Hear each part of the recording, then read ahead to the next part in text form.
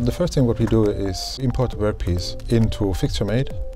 After then we select the base plate. We use a rectangular base plate.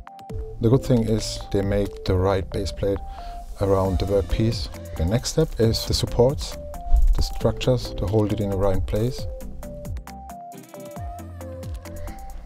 We need 4 supports for this part. Let's go very quick and easy. And after then, I subtract the workpiece from this fixture. I can give them an offset, 1 millimeter from the part to easy remove the part later from the fixture. It's looking good. The next thing is a label. We set a label, give him a text, and we put it here. Great. So after then we need some holes to hold the fixture in place on the table.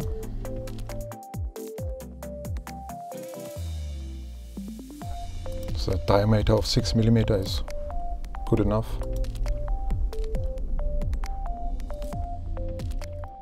The fixture is finished. We can export as a STL. Okay, save it. After then, we can directly move the STL file in Cura. Then I make my settings in the slicer. We take the tough PLA as the material, and the height, we set the height, then the outlines, the top and bottom,